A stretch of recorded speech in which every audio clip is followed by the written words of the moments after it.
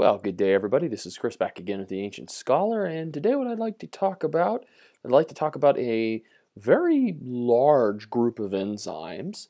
They're involved in phase 1 biotransformation. So up to this point, we've talked about the cytochrome P450 oxidase enzymes. We have talked about the flavin or flavin monooxygenase family of enzymes, and now today I'm going to talk about yet another large, diverse group of enzymes that are pretty important, actually, pretty common. If you've taken any biochemistry, you've probably used these enzymes in some of the basic experiments you do. And these are known as the hydrolase enzymes.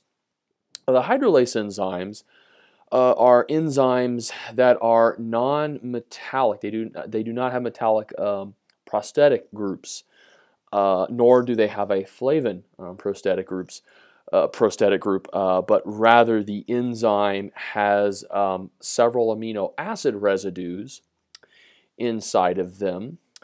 And we'll talk about these. I'll probably have to do a separate video on this, but you basically have a common situation where you have several different residues that all work together to catalyze a hydrolysis reaction. We'll talk about what a hydrolysis reaction is.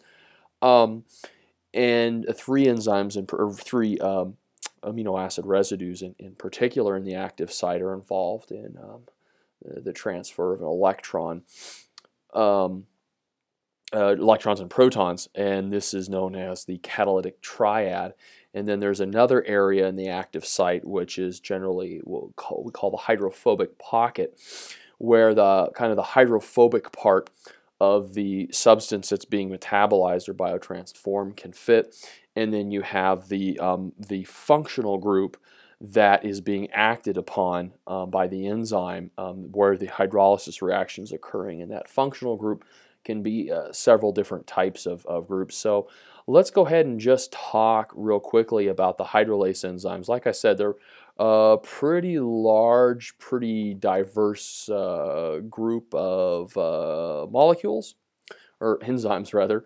And they're basically their name, when we name them on the type of bond that they are breaking. These enzymes are typically breaking chemical bonds in large molecules. You break the bond by basically breaking a water molecule and adding a oxygen and a oxygen atom to one part of the molecule and a hydroxyl group to the other part of the molecule. That's what happens when you have ionization of water, if you will. And you can ionize it into a hydrogen, into a proton, and a hydroxyl ion. And that's what you can use to break these bonds. So let's talk about hydrolases. So hydrolases obviously catalyze hydrolysis. Hydrolysis is a pretty common, naturally occurring chemical reaction that occurs in the body. It's just that it doesn't occur very quickly under physiological pHs. So these enzymes, of course, can catalyze that and make them occur more quickly, more efficiently. So in general, there are several different types of hydrolase enzymes. There are enzymes that work on the peptide bonds, the breaking peptide bonds. We call these peptidases. If we're breaking lipids, lipid bonds, we can call them lipases. Have a special group that I'll talk about actually on their own, known as epoxide hydrolases. And then you have the very common, very relevant to xenobiotic biotransformation, the carboxylesterases, or some people will just call these the esterases. And these are enzymes, these are hydrolysis enzymes that through hydrolysis, through catalyzing hydrolysis, break an ester bond, an ester functional group. So you have some molecule, and you have a part of a molecule here, you have your ester group, and then the other part of the molecule. And if you break that ester bond by hydrolysis, you can break that into two different metabolites. Now you could replace that ester functional group with some other functional groups. and you'd have basically the same mechanism occurring.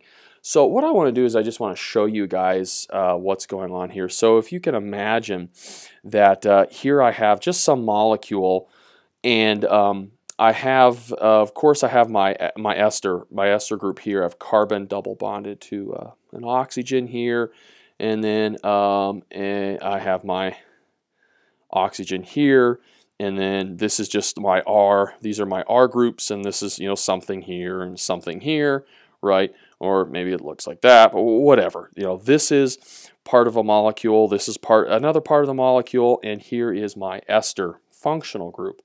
And so what happens is the ester, okay, part of that, so that it kind of slides into the enzyme, and the wherever the hydrophobic part of the molecule, whatever that molecule is, interacts with the hydrophobic pocket. It slides into the enzyme, and then I actually take water molecule here.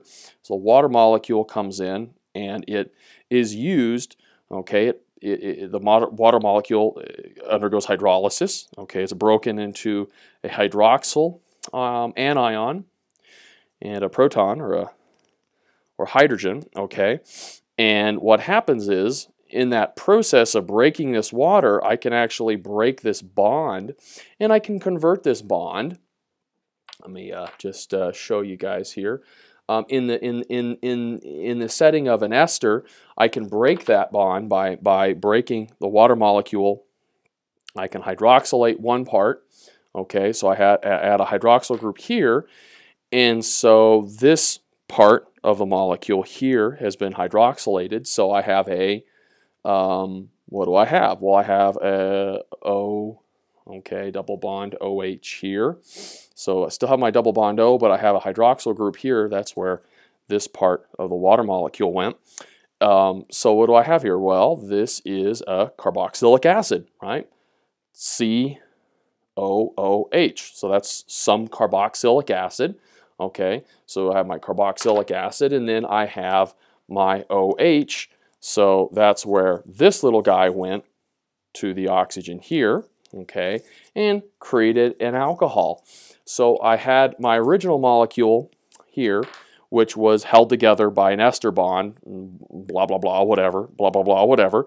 Okay, I broke a water molecule, and I broke that into two separate molecules, one molecule being an alcohol, okay, and then another molecule being a carboxylic acid.